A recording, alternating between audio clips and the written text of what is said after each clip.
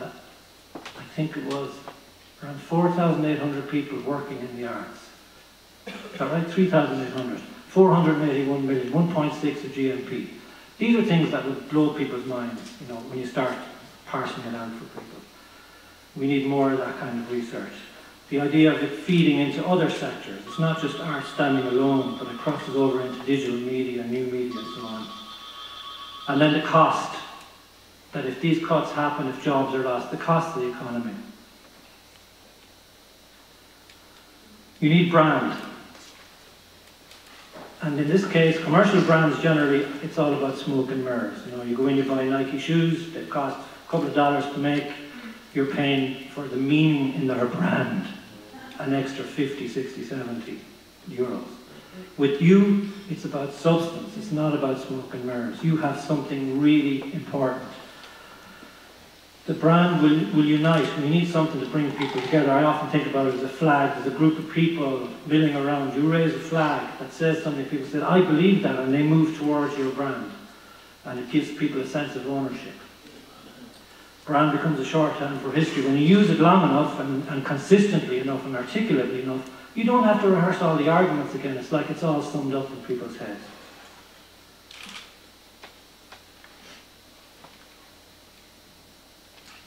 I talk about an always-on campaign. This is not a campaign that should run for a week and then you take off and you come back a year later when everyone's forgotten it. This is about how do ordinary folk, or the people who you're trying to influence, the political establishment, the influencers, how do they come across, stumble across, hear about, participate in this campaign? And you have to create settings, tools, events, platforms, a conference, a seminar, Meryl Streep talking, a whole range of activities that would make that happen. See that? I've just summarised all that in that sentence. Isn't that amazing? Surprise and delight. So if I come saying that the arts should be supported because they're important to who I am as an Irish person, everyone will go to sleep. If Brian O'Driscoll says it, people go, Jesus, how did he know that? And you have to follow out from that.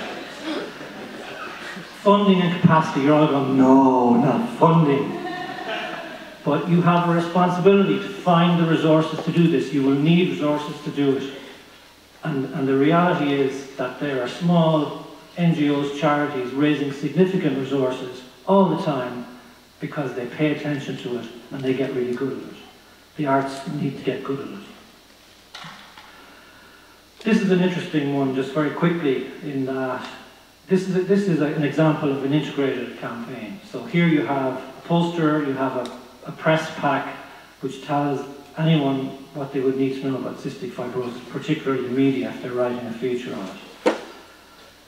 But that was targeted at obviously the HSE and decision makers, but it was also targeted at people who were suffering from cystic fibrosis, to say, you know, you have such a legitimate complaint here, and it was almost like giving people permission to speak, and it all opened out onto the airways through a PR campaign onto Joe Duffy and so on, and had a huge effect. You need to obviously evaluate, look at what you're doing, what went right, what went wrong, learn from it. It's all about what works. You say thanks when you win something. We always forget. It's the most subversive thing you can do. It disarms everybody. Plus, you'll be coming back. You'll be looking for more. And it's kind of a ritual of celebration. Okay, I'm going to finish now. Tanya, don't worry. I'm just imagining what a campaign might look like. I just did this on the train coming down, so you need a brand, okay. I'd reject it if you came to me with it, but it's kind of getting there, right? Brendan Gleeson is going to be a champion. He's going to be back on the art show. By that stage, Tanya will be presenting, so it'll be a lot easier. But you're going to have champions like him, and you have recruited them. You have been strategic about it. They're beyond the airwaves. You'll have done so much work on this that Atlantic Philanthropies will seek you out and say, we want to give you €2 million over 5 years. Will you take it? You'll say, okay, maybe. Machnas and groups all over the country will be running parades, not on themes locally, but they'll decide it's important enough. We're going to do parades on the value of the arts. You'll be in school settings, in out-of-school settings, in youth clubs, in youth projects. Anglo-Irish Bank will be all clean. And to increase that cleanliness, they'll want to sponsor the National Value of the Arts Week, and they'll come to Theatre Forum and say, will you take our money? And Theatre Forum will say, okay. Fáilte Ireland are fed up of the stag parties and the sightseeing tourism, so they're going to go into insight tourism. So they'll be marketing Ireland abroad. When you talk, all the tourism reports, when you talk to tourists come to Ireland, why do they come? Culture, crack, friendliness. They're always there. Culture is always high on the list. What is this country doing to support living culture, not a kind of a museum-based culture? There will be 10 incredible short films which will be played before features in all the cinemas all over the country. There'll be 3-minute, brilliant, hilarious, convincing, persuasive movies which will have come out of the movie industry as part of all this.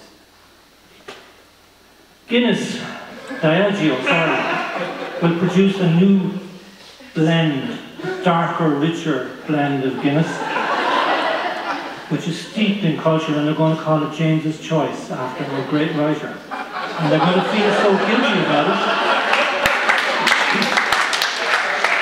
You'll accept that one, will you? They're going to feel so guilty about it that they're going to give us 5 cents on every pint they sell.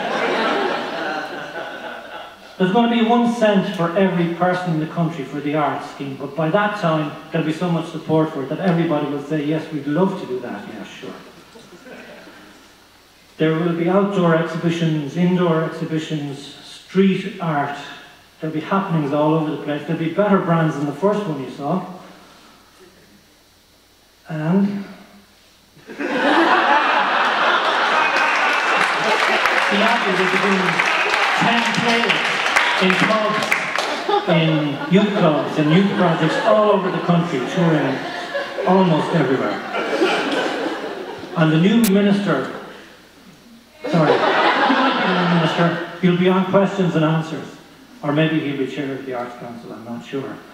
But sorry, the new Minister for Arts, Culture, Sport and Tourism will probably say, I know anything about arts and culture before. I'm very frisky about it now. Thank you.